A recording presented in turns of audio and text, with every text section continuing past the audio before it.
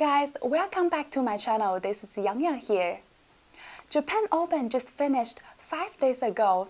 If you follow this tournament, you must be shocked by the news that Chinese young player, world-ranked 599 Sun Wen, defeated world-ranked number 4 player Harimoto with a 4-0 big winning. Today, we are going to take a closer look at Harimoto's playing style and talk about the game strategies that Sun Wen used to beat Harimoto. Harimoto, a Japanese table tennis player, the youngest champion of ITTF World Tour Grand Finals at his 15 years old. He beat most all the world's top players like Ma Long, Fan Zhendong, Zhang Jike, Timo Boll, and Mizutanian.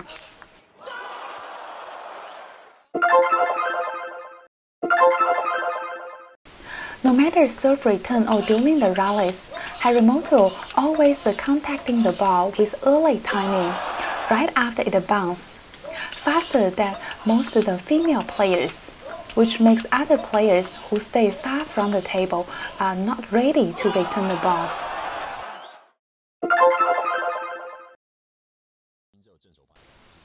Different from all the male players, Harimoto's playing style is similar like female players, staying close to the table, small stroke, fast swing, and set up the placement very well.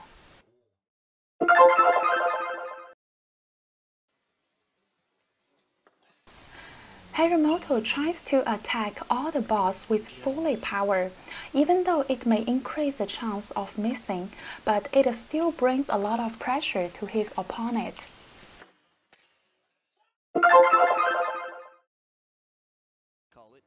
Harimoto's backhand technique is super. He could flick almost all the serve return with very good quality. During the rallies, his backhand also shows undefeated ability and strong power.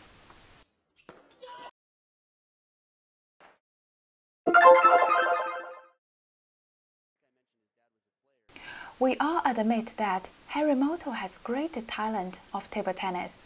One evidence shows that is his great touch feeling. When you try to contact the ball faster, you may make more mistakes, because you are confused by opponent's spin if you do the faster return.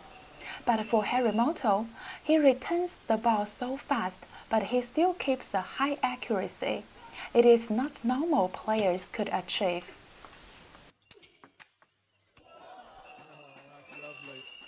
There's no doubt that Harimoto has become one of the biggest enemy for Chinese team after he surprisingly defeated so many top Chinese players.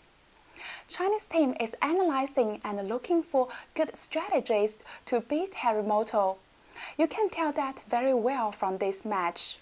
It was round 32, Harimoto's first match against Sun Wen in Japan Open.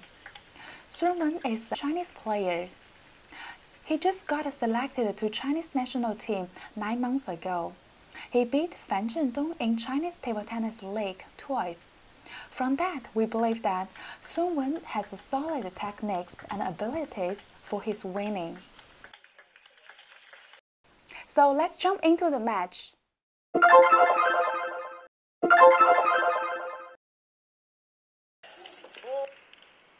Since Harimoto is a player who stays closer to the table, if Sun stays back far from the table, he cannot catch up Harimoto's fast speed. So he stayed close to the table as well. No matter he attacks first, he stayed closer to the table, continue attacking.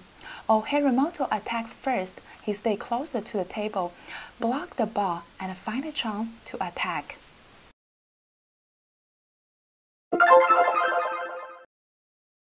This was the first time Harimoto played against Sun Wen. We could tell Harimoto had a lot of troubles to return Sun Wen's serve, and Sun Wen used his advantage to play out his style very well.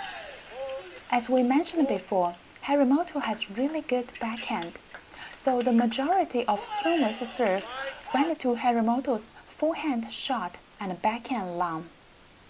When Sun serves to forehand shot, he knows that Harimoto would prefer to use backhand to return forehand ball, so he was ready for a backhand or forehand attack. Sun makes the backhand and the middle long serves together with his forehand short serve. This confused Harimoto, because when you have to protect your backhand long corner, it decreases your power on backhand short flick.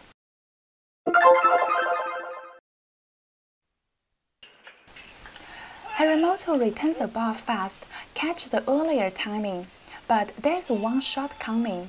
If opponent generates a lot of spin, it will increase the missing chance of Harimoto. That's exactly what Sun did on his serve return. He flicks the ball with heavier spin.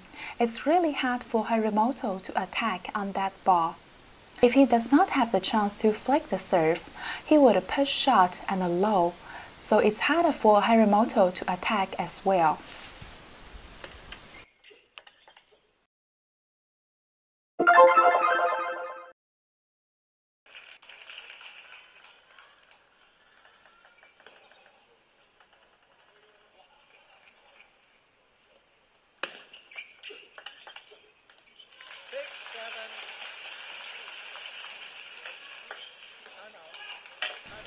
We noticed that Chen Qi, Sun's main coach, called a timeout at 7-6, the third game. Why was that? Because Sun was leading 7-3 and Harimoto came back with 7-6. Also, at that time, Harimoto was pretty quiet. It was unusual for his game, and Sun felt bad if he keeps screaming.